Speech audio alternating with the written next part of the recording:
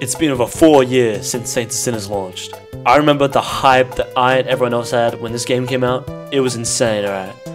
This video is going to be solely on the base game, no DLC and no sequel.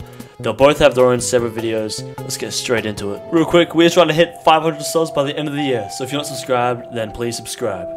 The Walking Dead Saints and Sinners released on the 24th of January 2020, and I think that is the perfect VR game, and I am going to tell you why.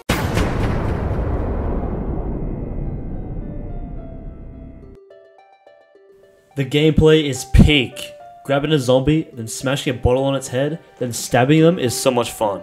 Getting your first katana and decapitating every zombie you see. Having to weave your way through enemy factions and decide whether or not you're going to stealth or shoot your way through them.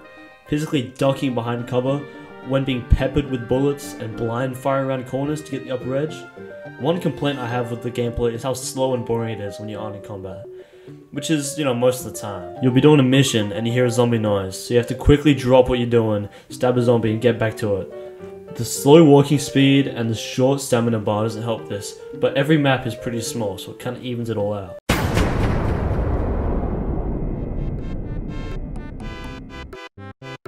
The graphics in this game are pretty amazing. The lighting, the textures, and the models all look good. The signature art style is in place, the game would work on Quest, but I think it works well. It never takes away from the experience. That's really all there is to say about it.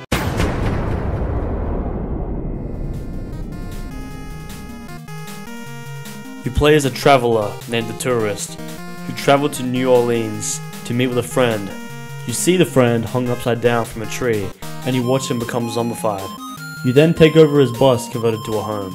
Then you choose if you want to side with either of two factions, or you can side with no one and just kill everyone.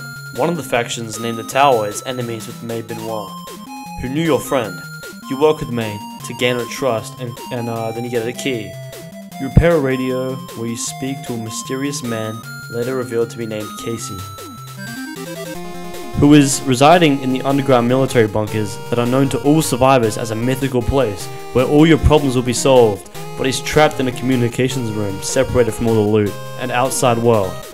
Water is seeping into his room and rising the water level, so it's up to the player to find out how to get into the reserve and either save or kill Casey.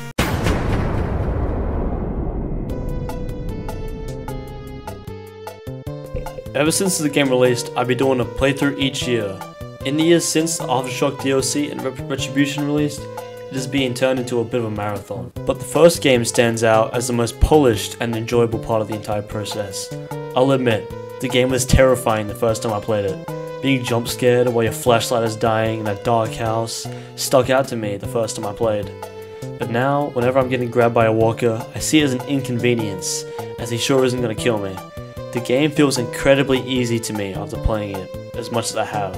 And I did this playthrough without crafting any items. But the atmosphere in this title is almost unmatched.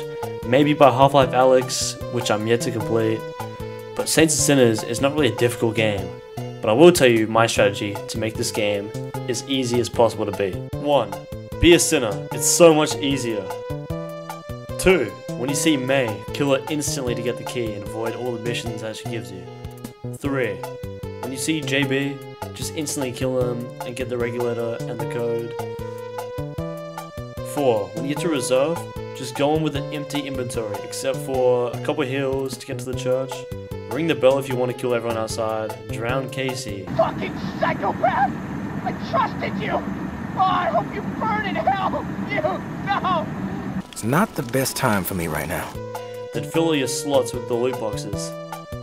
5. Salvage all the crates, then play the DLC. Then you will be completely set for the sequel. I always enjoy coming back to these games, more than Boneworks or Bone Lab, as their stories are more linear, and they seem more as if an afterthought. But that applies more to Bone Lab. Seriously, what is that game's story? I couldn't tell you even at gunpoint. One thing that annoys me about this game is how weighty the pistols feel. I think that the one thing that should be 1-to-1 is the pistols, as I can't imagine that pistols weigh that much. Actually, I looked it up, an average revolver weighs around 1 kilogram, which is nothing. With how weighty everything feels, it makes the Tourist seem weak, and the tourist is meant to be seen as an unkillable, hardened survivalist. For someone who holds guns as frequently as a tourist, you'd think he wouldn't sway his pistols as much as he does.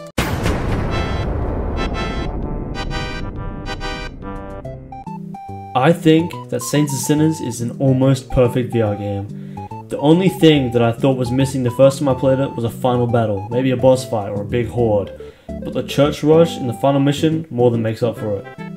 Next week I'll post a DLC review and I'll see you then. Goodbye.